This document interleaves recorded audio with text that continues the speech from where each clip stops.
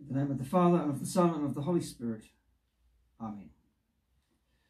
God has caused the light to shine in our hearts, to give the light of the knowledge of the glory of God in the face of Jesus Christ. Open our lips, O Lord, and our mouth shall proclaim your praise. Good morning and welcome to morning prayer on this Saturday. Looks like a pretty chilly Saturday morning today. Hopefully these prayers will help you on the day that lies ahead of you and give you some comfort and a space to pray and think. In days to come, the mountain of the Lord's house will be established as the highest of the mountains. It will be raised above the hills, and all of the nations will flock to it. Many peoples will come, and they will say, "Let us go up to the mountain of the Lord, to the house of the God of Jacob, that we may be taught the ways of the Lord, and may walk in the right paths. From the mountain of the Lord shall go forth the law, and the word of the Lord from Jerusalem. The Lord will judge between the nations and settle disputes for many peoples. They shall beat their swords into plowshares and their spears into pruning hooks. Nation shall not lift up sword against nation, nor never again prepare for war. Come, O house of Jacob, let us walk in the light of the Lord.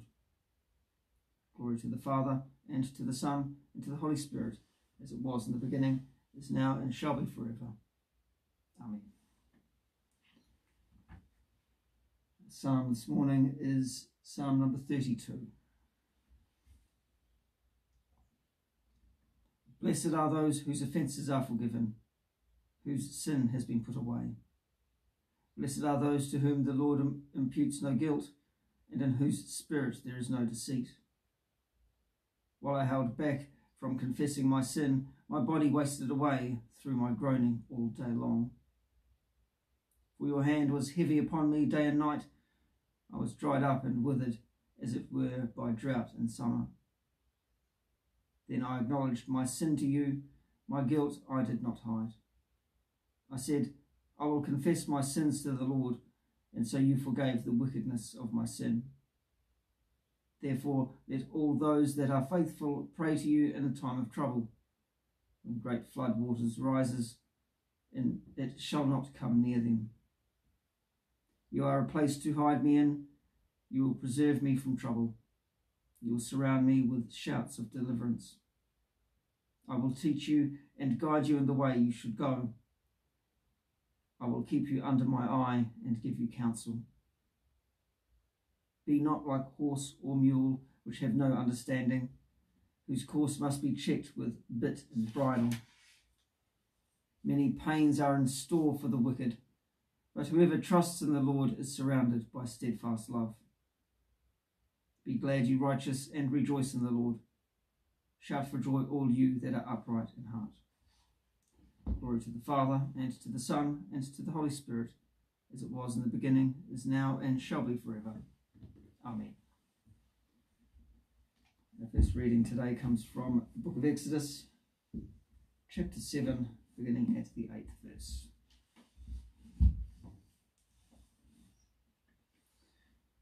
The Lord said to Moses and Aaron, when Pharaoh says to you, perform a wonder, then you shall say to Aaron, take your staff and throw it down before Pharaoh, and it will become a snake. So Moses and Aaron went to Pharaoh and did as the Lord had commanded. Aaron threw down his staff before Pharaoh and his officials, and it became a snake. Then Pharaoh summoned the wise men and the sorcerers, and they also...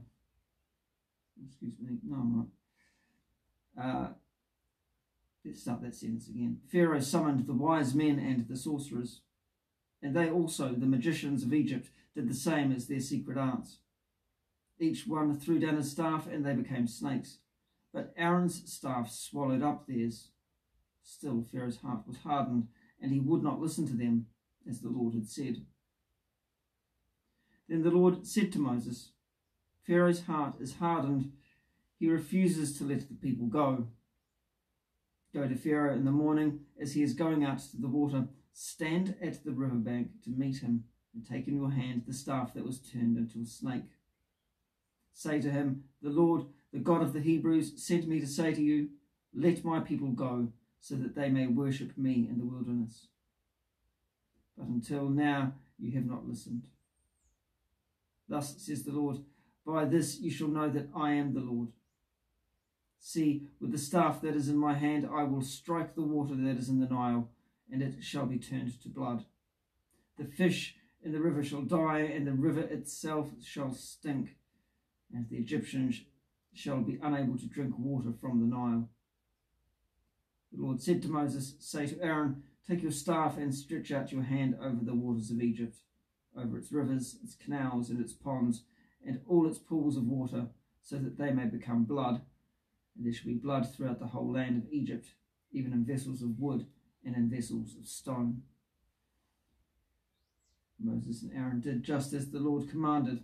In the sight of Pharaoh and his officials, he lifted up the staff and struck the water in the river, and all the water in the river had turned to blood, and the fish in the river died. The river stank so that the Egyptians could not drink its water, and there was blood throughout the whole land of Egypt. But the magicians of Egypt did the same by their secret arts, so Pharaoh's heart remained hardened, and he would not listen to them, as the Lord had said. Pharaoh turned and went into his house, and he did not take even this to heart. And all the Egyptians had to dig along the Nile for water to drink, for they could not drink the water of the river. 7 days passed after the Lord had struck the Nile. The second reading comes from the letter to the Hebrews, chapter 11, beginning at the first verse. Now faith is the assurance of things hoped for, the conviction of things seen. Indeed, by faith our ancestors received approval. By faith we understand that the worlds were prepared by the word of God, so that what is seen and made was made from things that are not visible. By faith Abel offered to God a more acceptable sacrifice than Cain's. Through this he received approval as righteous, God himself giving approval to his gifts. He died, but through his faith he still speaks. By faith Enoch was taken so that he did not experience death, and he was not found because God had taken him.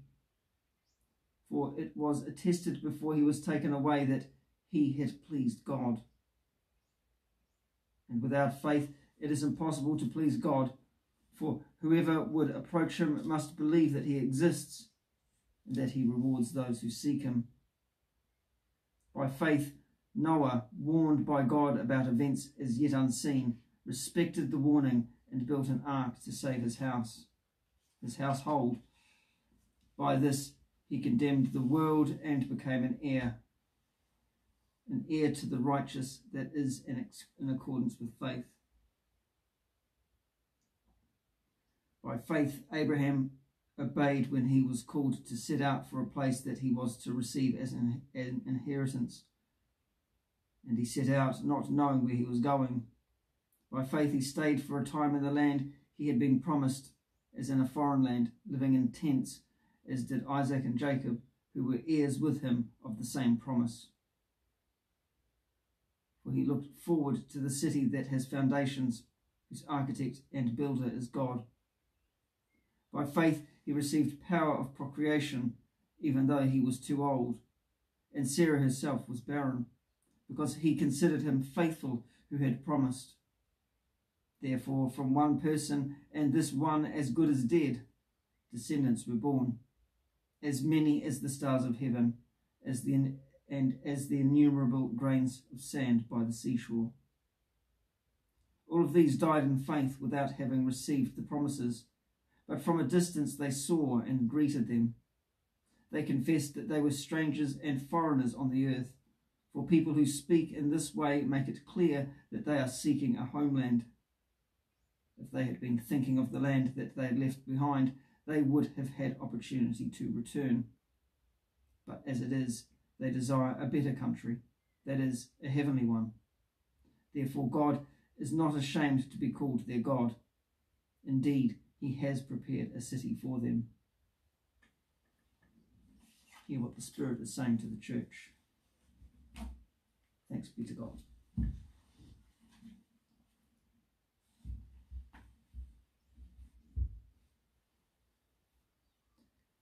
I saw a new heaven and a new earth.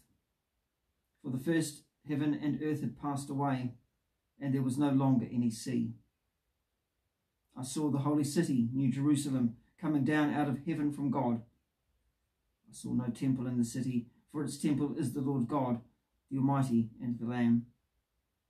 The city has no need of sun or moon to shine upon it, for the glory of God illuminates it, and the Lamb is its light.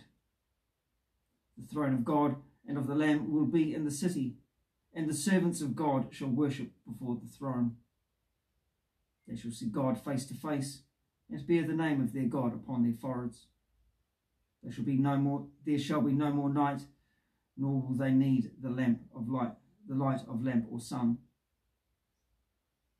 As the Lord God will give them light, and they shall reign for ever and ever. To the one who is seated on the throne and to the Lamb be blessing and honour, glory and might, for ever and ever. Amen. Well, let us pray.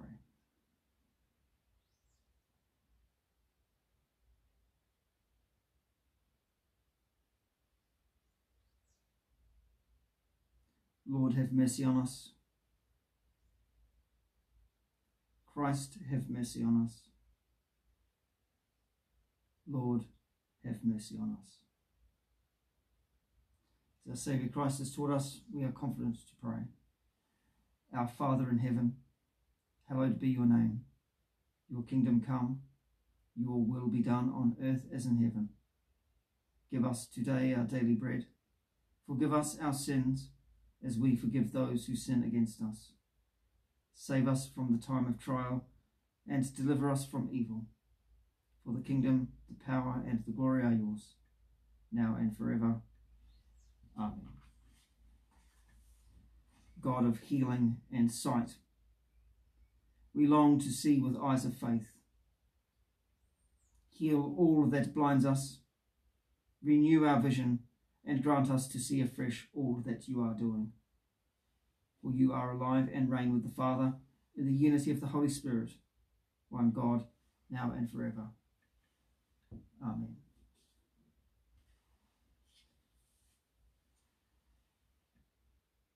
We are not people of fear. We are people of courage. We are not people who protect our own safety. We are people who protect our neighbour's safety. We are not people of greed. We are people of generosity. We are your people, God, giving and loving, wherever we are, whatever it costs, for as long as it takes, wherever you call us. O God, help us to trust you. Help us to know that you are with us. Help us to believe that nothing can separate us from your love, revealed in Jesus Christ our Lord. Amen. O God, the wellspring of life, pour into our hearts the living water of your grace, that, refreshed by you, we may live this day in steadfast reliance on the strength you give, through our Saviour, Jesus Christ. Amen. Well, thank you for joining us here at St Michael and All Angels for morning prayer. I hope you can join us as we celebrate the Mass at 12:35 today. May the words that we say together, the prayers that we pray together, all give us hope and encouragement and comfort at this time of isolation. Let us bless the Lord. Thanks be to God. May the peace of God, which passes all understanding, keep our hearts and minds in Christ Jesus. Amen. God bless you all.